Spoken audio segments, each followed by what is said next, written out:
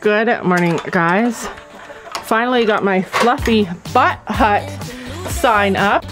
Everyone is waiting patiently to get outside this morning. Everyone but you who wants to try and sneak outside. All right, there you go. Out you go. Get out there.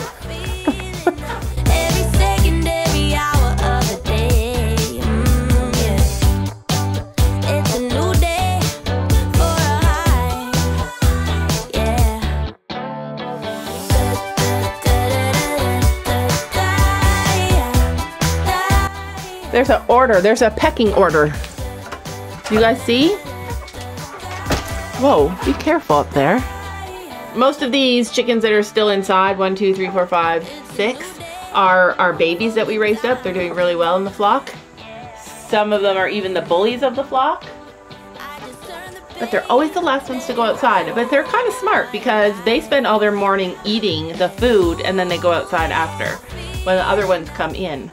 I keep 3 feeders in here. This thing here is a feeder. They have to put their head in and they like it least. And then that bowl over there I fill up every morning and then have an orange bowl in the corner back there that's full of food. I do that because they are my family and family means nobody gets left behind. I learned that a couple years ago that's what Ohana means. Ohana means family and family means nobody gets left behind. And it always makes me feel bad in a herd or a flock or whatever when somebody doesn't get to eat as much as they would like to because other people are hoarding it. It is hot out, it's early and it's hot. So I think I showed you guys yesterday that Sam cut down all this field. So we have the round ring and then we have this ring. Maybe we should do lessons today in the round ring. That might work. Anyways, so Sam cut the grass in this field and I used to be one of those people who always liked clean, orderly things.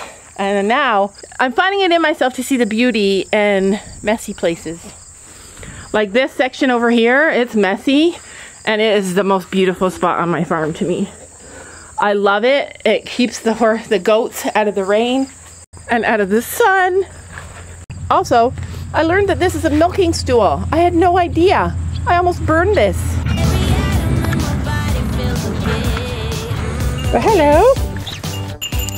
Go ahead. Out you go. Go, babies. Go.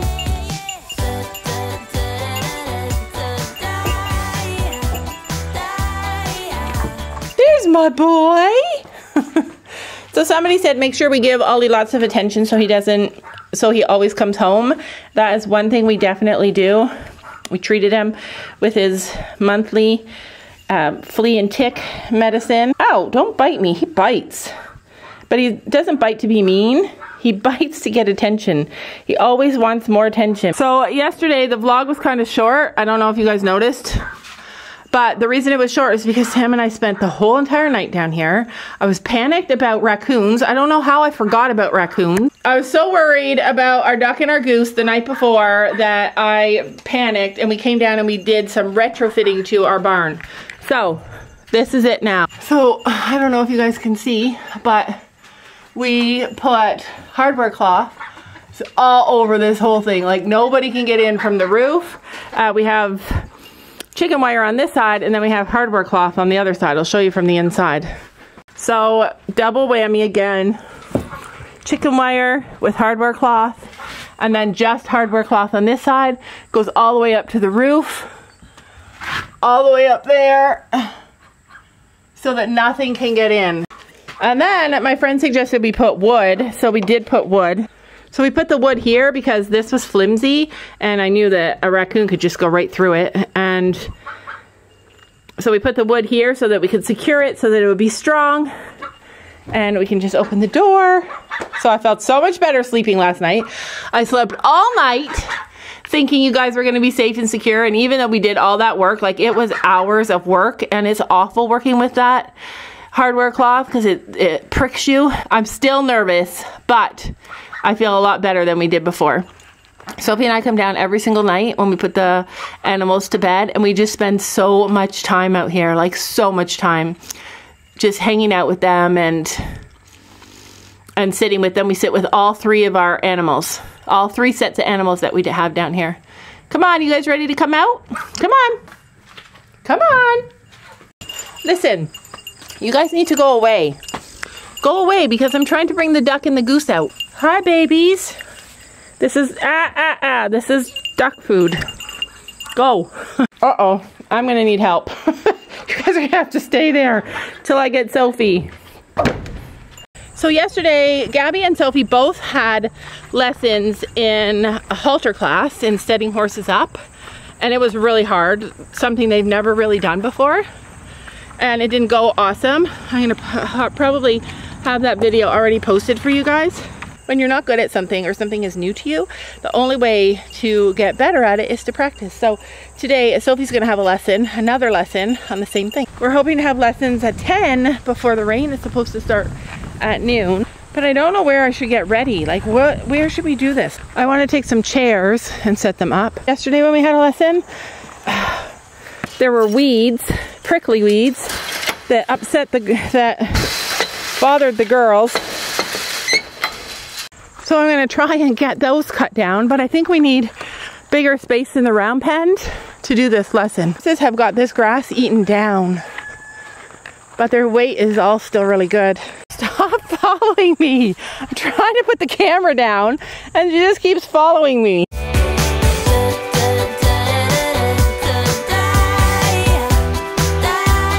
Have you ever done a last minute Lucy? Do you know what a last minute Lucy is? It's when, oh my gosh, how are you expecting her to go with you? She only goes with Sophie. She's like, what do you want to do? Anyway, I tried to come out here and cut down all the prickles in this field so that when Sophie has her lesson, she's not running through prickles because that's annoying. And then as soon as she hears Sophie's name, it's the same for Sophie, it's the same for Gabby and Storm. He just followed her into that field. All she did was walk in front of him. But this baby is the same with Sophie. They love who they love.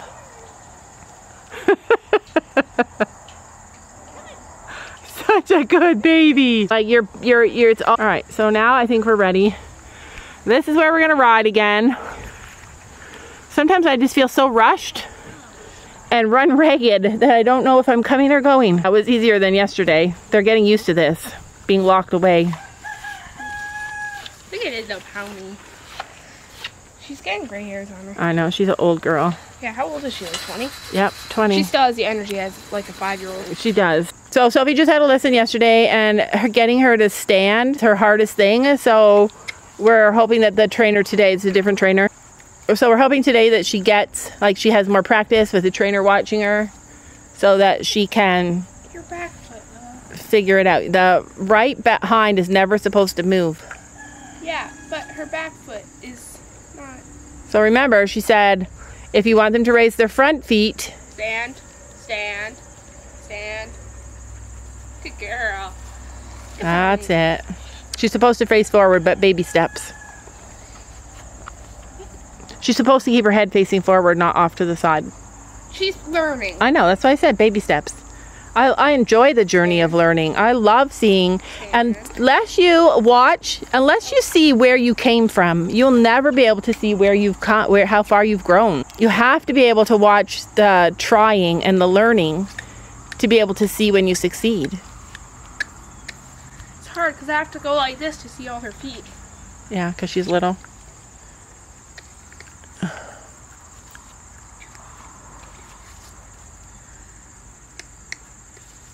There we go. Stand. Stay. So I would praise her now. Good girl.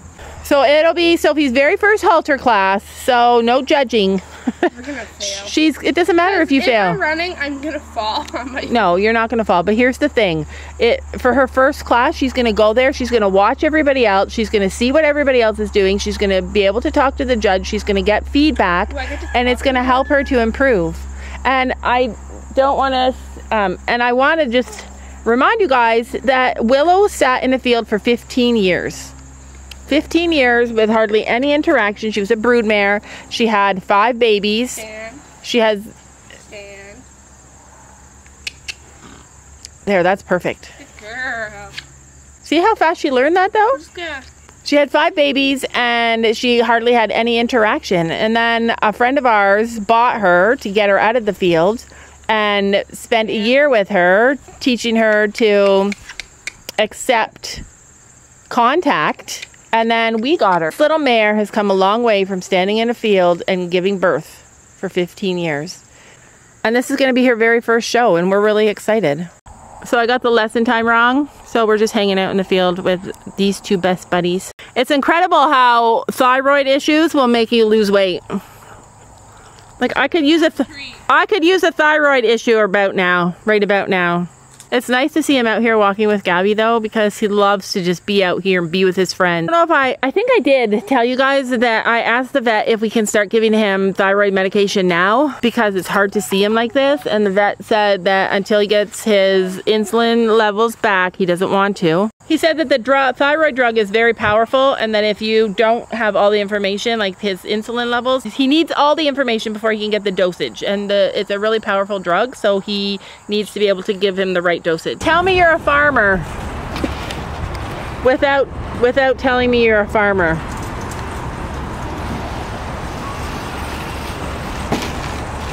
How?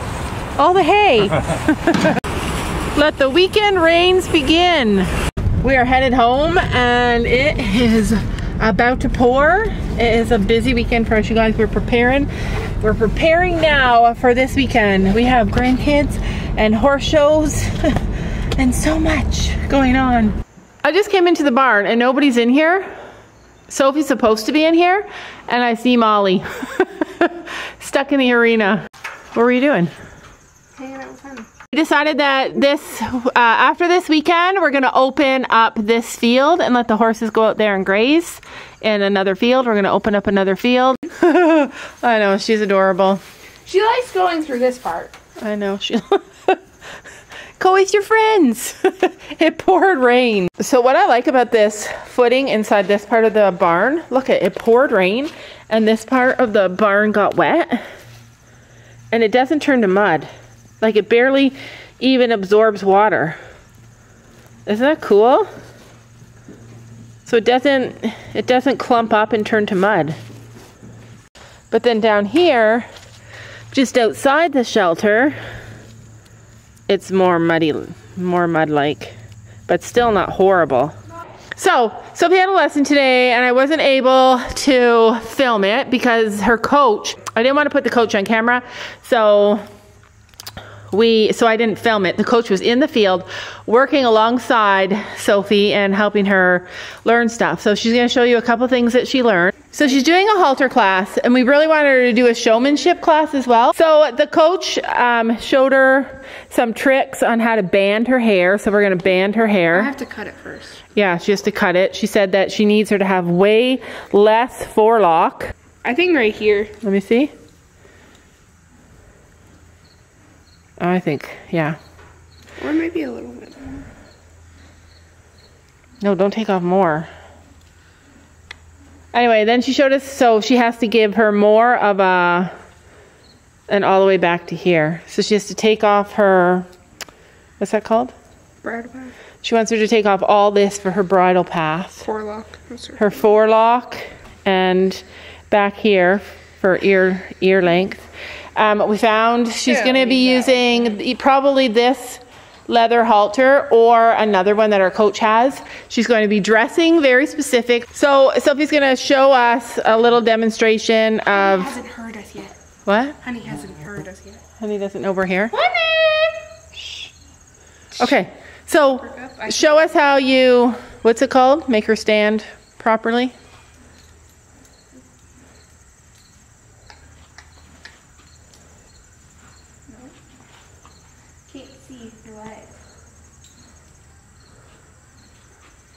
And her front feet.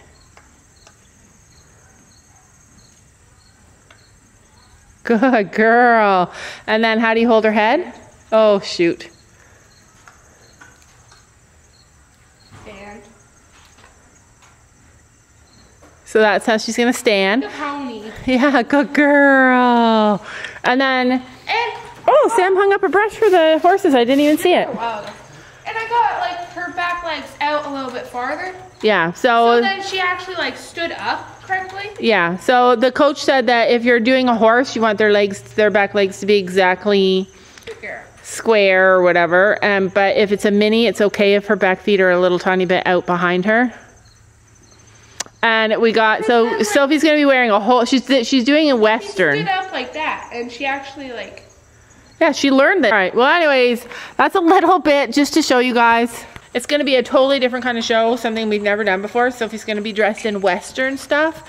And she like explained so many things to us. Like I actually got chills, like just thinking about how Sophie's learning something completely new. She thought Gabby should take Storm. Storm is so good at it. He's done it before with his old owner. And we did it like a lesson yesterday with Storm. If you guys had a chance to see it. Hopefully I get it posted. First time was just like a casual lesson to get us used to what is required. And then we had like a more serious lesson this time. But it is gonna be fun. And I like it that you're able to, what are you doing over there? What are you doing? Her hair is so messy. I thought I would put her hair in a ponytail every single day. And I do 9 times out of 10, but every once in a while I just don't have time in the morning. And today was one of those days because we had early lessons. So someone asked if these fly traps work. They absolutely work. I'll show you. He just hung it up. See those black things in there? You can't see in there. But there are a bunch of flies in there. A bunch of flies in there. And that bag will fill up completely. Yeah, that looks really good. So this amount? It's scary to cut off that much. Oh my gosh. Keep it. Wait, why is it so thick? Oh my goodness. That's so sad. Here. She told us so many tips and so many tricks and what she has to wear and how Willow has to be outfitted. So Sophie's gonna wear her very first ever Western shirt. This is going to be her very first Western type show. Like you can do this, you can do a halter class in English or in Western. Sophie's choosing to do it in Western. She plans to show in Western this summer, like in fairs that are coming up at the end of the summer. But anyway, this sweet girl is gonna have her very first show ever, and I cannot wait. Don't you know that you're beautiful?